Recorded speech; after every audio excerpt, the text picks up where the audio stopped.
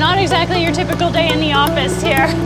It's always fun coming to our test farm and seeing all the equipment we have and getting to work with it. We're here at our test site in California, and we have everything you would expect: flies and dust and smells. It smells like farm. Definitely an interesting place to be doing a video interview. I'm Sarah, and I work on the autonomous tractor. Farming's hard work. We really struggle to get enough folks on farms to be able to deliver the food you need. Our goal is to make it so the tractor can run in the field by itself and make it easier and more economically viable to get that food to your plate. Our ultimate goal is to feed the world. I learned I loved engineering through FIRST. I started when I was 10 years old.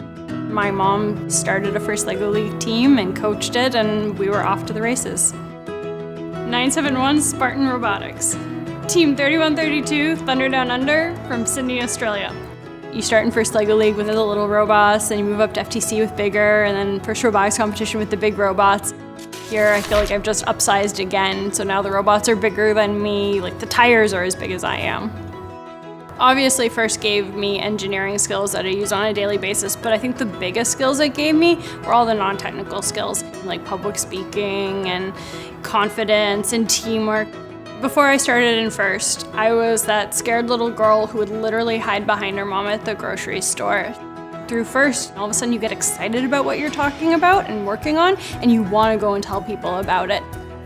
To get anywhere, I think the biggest key is just having a sense of curiosity and a willingness to go out and trying new and different things and figuring it out as you go. FIRST gives kids a future that they can only dream of at the moment.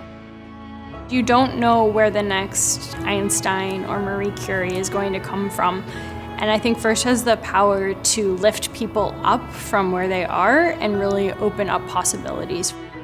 You know, how many little girls are growing up thinking that engineers don't look like this, but I'm an engineer. I want to be solving the next big problems. FIRST instilled in me that desire to have an impact. As Ms. Frizzle says, go out and get messy.